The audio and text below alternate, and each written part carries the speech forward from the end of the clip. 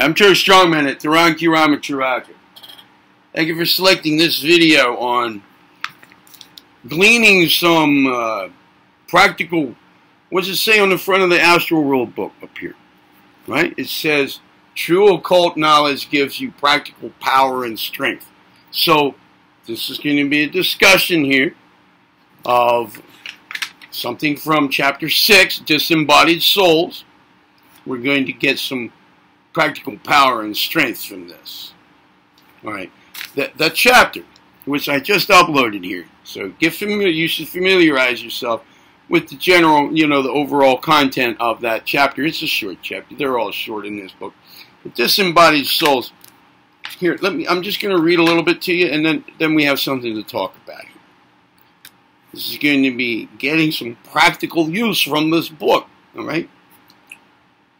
Alright. We're going to expand on something here. You will notice that our vibrations are now changing and growing more intense. We're now entering a very wonderful subplane, or rather one of the subdivisions of such a plane. The entry to this subplane is strictly guarded by the law of the astral and watched over by some very high spiritual influences. This region is the resting place of the disembodied souls for some time after they have left the physical body. In it, they dwell in peaceful slumber until nature performs certain work in preparing them for their new plane of life. This stage has been compared to the cocoon stage between the stage of the caterpillar and that of the butterfly, in which stage a complete transformation is effected. That's going to be important for us here. A complete transformation is effected. And we are now on this subplane. Enter into a contemplation of its wonders, with all reverence and love of all mankind. On all sides, stretching away as far as the eye can see, you perceive the slumbering forms of disembodied souls, each astral form resting in dreamless sleep. That's going to be important for us too. And yet, even if you were not so informed, you'd recognize that these forms are not dead, merely sleeping. There is nothing in the atmosphere of death or corpses in this region. It's not.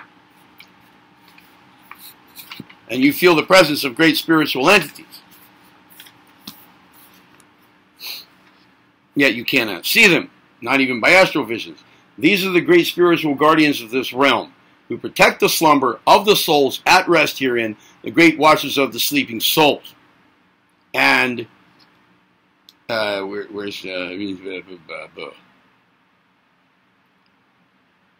yes, the mind of the dying person, in the majority of cases, but no matter what, sooner or later, this is what happens, right?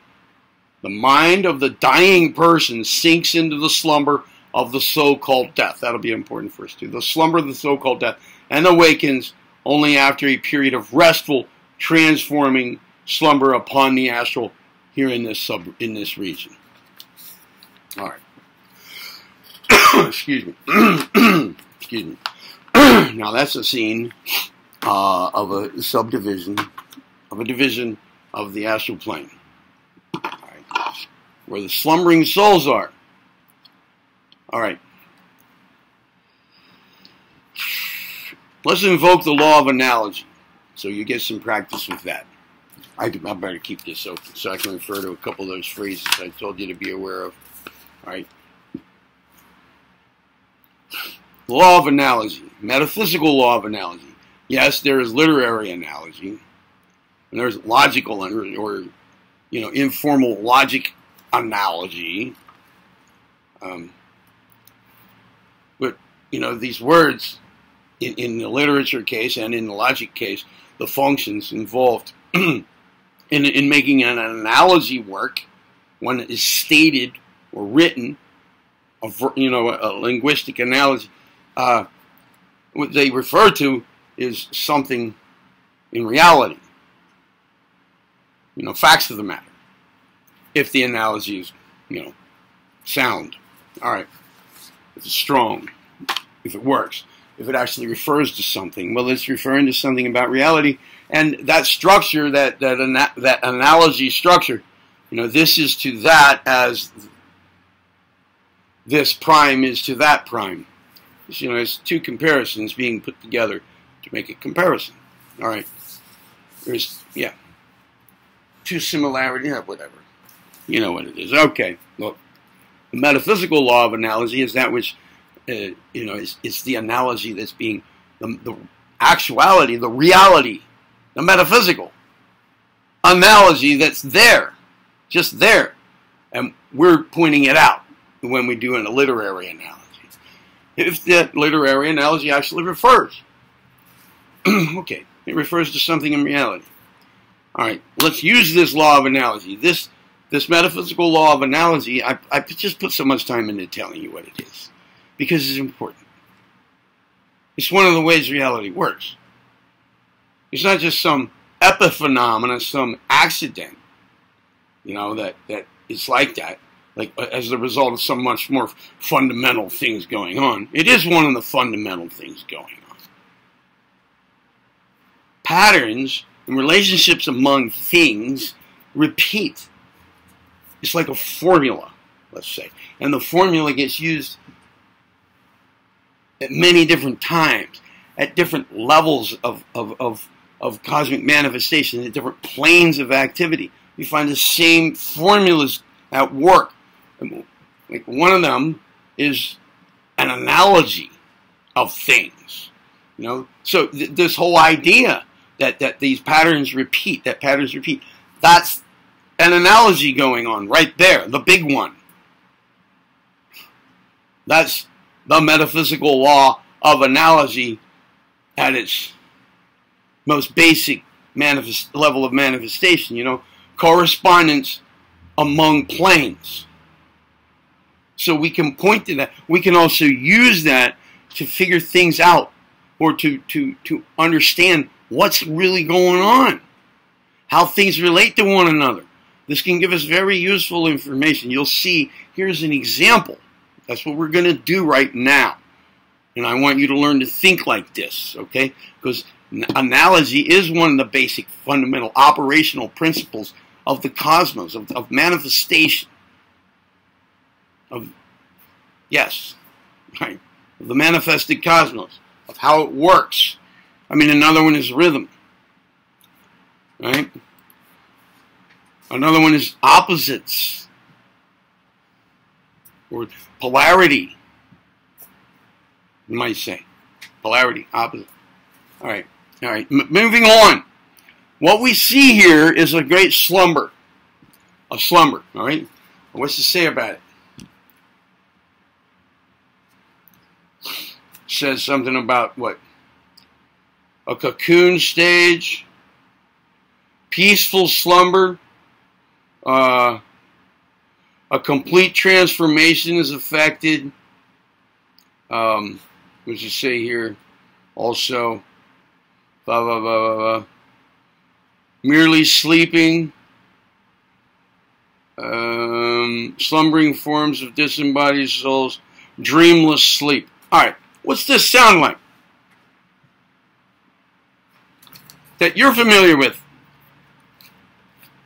in most cases, in the general case, every night you go to sleep, and there are dream states, right? Dream states, REM, rapid eye movement, but that's not the only stage of sleep. It's not the only thing that occurs when you're sleeping. There are other states of sleep, stages of sleep, that don't involve dreaming, like deepest sleep. Whether that's, I think there's a little bit of controversy or disagreement or inconsistency among views regarding how many stages of sleep there are. Maybe there are 4, maybe there are 5. That's the last I knew years ago. I don't know what's being said now. All right, but it depends on how you count REM. What number you give it. All right. So anyway, dream sleep is not deep slumber.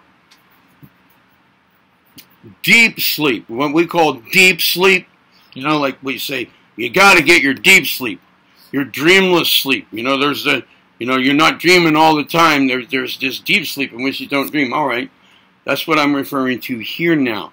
All right, here's my first direct statement of an analogy going on. That deep slumber, on the astral. That deep slumber, what's it called? What's he say here? He says, nah. You know, I would like to be able to just turn to things when I want to see them. But it doesn't always work that way, does it? All right. Jeez. Yeah, where is it now? There's some code that of damn. Oh, come on. You're going to have to just excuse me for a minute while I look for this. I was looking for this before I made the video, too, and it took me a while. But then I thought, all right, I got it. I got it. Oh, come on, man. So-called death, right here. In the majority, you know, the mind of the dying person sinks into the slumber of so-called death and awakens only a period of restful, transforming slumber. Okay. Slumber of so-called death. All right. Look. That astral event. And I'm saying what we do every night when we enter dreamless sleep is analogous to that. Look how many things are the same about it. Here, what's going on. It's a different level of the same thing happening. A different plane of it happening. Now, what can we get out of this? What can we take from it? Well, I would say that except in rare, extraordinary cases, in which case laws are not being broken, things are just operating a little differently. I'm not sure how to explain them, but I would say that in almost every case, when you're in deep, yes, when you're in deep sleep, yes, I'm pretty sure of this. When you are in deep sleep, you are protected. Just like the slumbering souls in the astral world. They are protected. Nasty stuff can't get there. And yeah.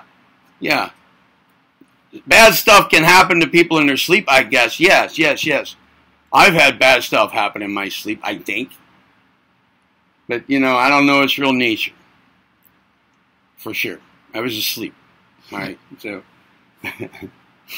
but stuff sure seemed to be happening that was not, you know, paranormal type stuff. All right. Well, but, if this stuff did not involve dreamless sleep. I was either in a dream state or in some kind of, like, what do they call that, sleep paralysis state, you know, like awake. Or I was awake. None of this is dreamless sleep. I'm talking about dreamless sleep here, such as was being talked about there on the astral plane, the slumbering souls. Now, all right, so our analogy it would indicate that it's the same basic formula is at work here, just at a different level of activity and at a different plane of manifestation. So we're using a somewhat different level of discourse about it. Yeah, we're talking about sleeping in bed now. All right. But anyway, we're protected. We can get that out of this. I think it's safe to do so. Okay. It also talks about, you know, this is the real, if there was anything as a real death that happens, that's it. The slumber of death, of so-called death. See, that's as dead as it gets. Apparently, so far, at least in our understanding of what's going on here as we take this journey through the astral world to gain practical power and strength from true occult knowledge. So here's some, let's just say, we're going at this book like it's true occult knowledge, and we're looking for the practical power and strength in it. Because that's what it says on the front of the book. True occult knowledge gives you practical power and strength. All right, so that would be as close to death as it gets, really. That's the great sleep right there. And then the real life after death begins when the soul awakens from that slumber. But a total transformation has been made, or the preparations for a whole new life are being made. So yeah, it's a transformation. It's like the cocoon stage. Okay, so look, what can we get out of that for our understanding of going to sleep at night and getting deep sleep? So this must be, if it's dreamless in both cases, perhaps very similar, very deep things are going on.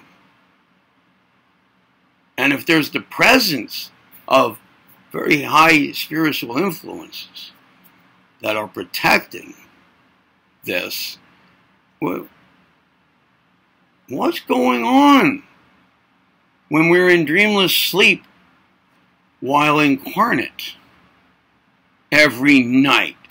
Why would this happen in a daily cycle? Well, just like that great slumber is necessary for things to move on and evolve, go to their next phase. There's something happening with the soul, right? At the soul level, because that's what's there. Whatever that soul is comprised of. At least at this point, it involves the astral body, because that's what's present there, visible by astral vision, in that astral plane, that division of the astral plane. That's what we're seeing is slumbering forms of souls, right? But it's an astral form that, but then there's more to it, sure, I'm sure. You know, the higher plane components. All right, well, anyway. What can we get out of this?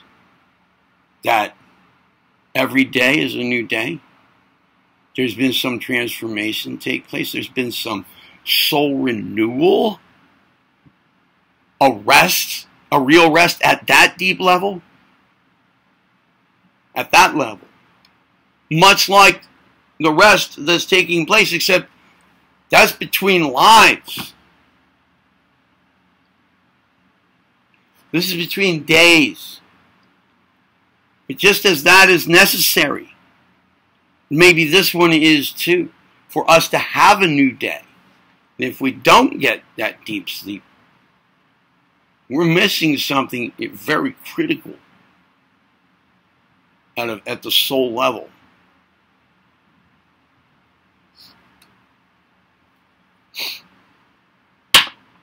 This is like dying every night.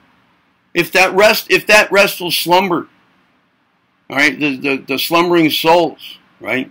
If that is the slumber of death, that. Consider the parallels here with deep sleep during our lifetime, our incarnate life, and the depth of activity that's going on there. And that is as close to death as we're getting every day. And we have to do that. It's like we must have that interaction, that deep transformation, that communion, perhaps, that's going on. A soul communion with its source, whatever. I don't know. I don't know exactly, but I've heard that things like that are pretty good descriptions of what's really going on. But the reorganizational activity, the moving forward, we have to learn to take advantage of that, you see. Because when we wake up, our circumstances have evolved only as much as, well, I don't know, maybe some more dust fell on the floor while we were sleeping. But we are prepared when we wake up, if we've had deep sleep, if we're sleeping healthily, if we're not doing things in our lives to screw up our sleep cycle, if our brain chemistry is working as it should, if it's, everything working right with respect to sleep, the average, the general, the rule of the matter, nature's rule of thumb over it, let's say, then, you're getting your deep sleep, and when you wake up, it's like coming out of a cocoon, in a sense, at the degree to which it's happening here in this life every night. But our circumstances haven't changed much, perhaps. It's the same thing. We wake up It's another day. Same old shit, different day. But we have undergone a cocoon-like transition. If we fall right back into the same attitude, the same moods, if they are not constructive, if they are not positively charged, if they are not, yes, constructive, if they are not in favor of our personal involvement, our constructive personal involvement, if they are not in line with, yeah, okay, whatever. If our way of thinking, our feeling, our way of being, the next day is the same nastiness that it was the day before, then we've lost an opportunity.